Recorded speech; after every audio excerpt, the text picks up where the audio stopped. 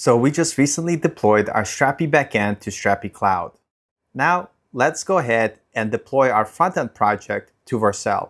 If you're wondering, this is part 3 of the video series where we show you how to get started with Launchpad, Strapi's official demo using Next.js and Strapi 5. This is based on this blog post that I'll make sure to link in the description below. If you haven't seen the previous videos, I'll make sure to link to it in the card above. But today we're going to take a look how to deploy our Next.js project to Vercel. If you don't have an account yet, go ahead and create one following the instructions. Since I already have an account, I'm just going to add a new project. In previous videos, we took a look how to clone the Launchpad project locally and set it up. We also created a new repo to allow us to deploy our project as our own. So definitely check out previous videos. In the meantime, we're going to get started. Here I have a repo which has both my Strapi and my Next.js project. Our Strapi backend has already been deployed. So now we're going to take a look on how to deploy our Next.js project.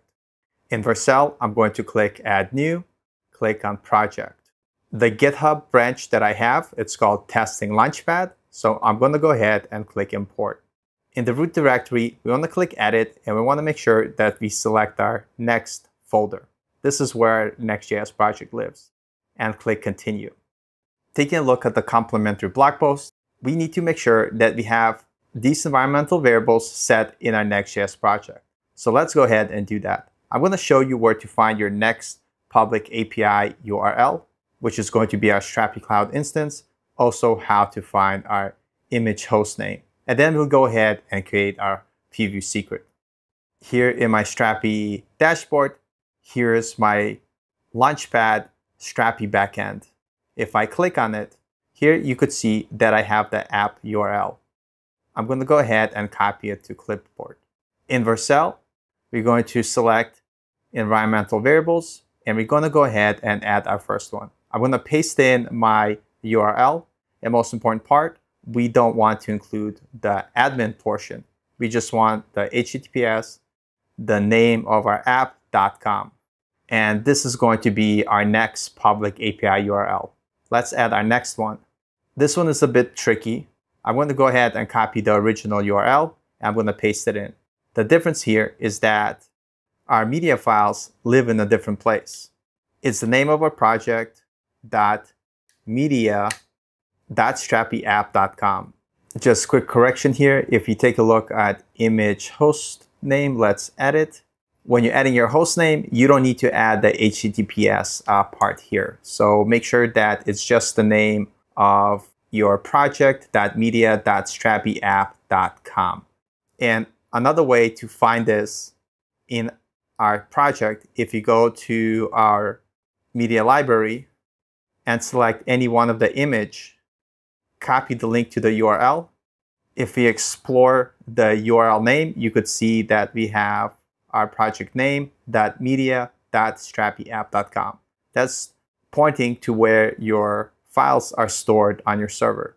The naming convention, it's the name of your app, media.strapiapp.com. Once we point it to the correct address, and make sure that we set it to the correct environmental variable name, which is image_hostname. And finally, we need to add our preview secret. For our preview secret, we want to create any random string. We could do this in our terminal with the following command. This is going to generate a random string. Let's go ahead and copy it. Once we have our string here, we could go ahead and click the deploy button. This is going to start the deployment process. You can also find all the details here in the blog post that is linked in the description. And I'll be back once our project deploys.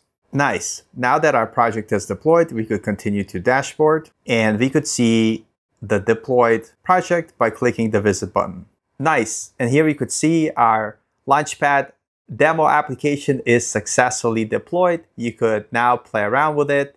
You could update the content, make it your own. And this is all powered by a project deployed on Strapi Cloud. And now your non-technical editors could easily go ahead into the content manager and update any of the articles or resources as they look fit. And as your editor is able to work through the content, they could actually open the preview and take a look at it. At the moment, we're going to see the sad face. This was expected. Remember how we created our API token here that we added as our environmental variable in our Next.js application? We actually have to use the same key in our Strapi Cloud account. So let's go ahead and update that. We could go into settings and we're going to navigate to our variables. So let's click add variable button. The first one we're going to add is our client URL. And this is the URL of our deployed Next.js project. So make sure that you get and grab your project's URL. And let's go ahead and paste it in here. And make sure you remove the trailing slash. Finally, we need to add our preview secret.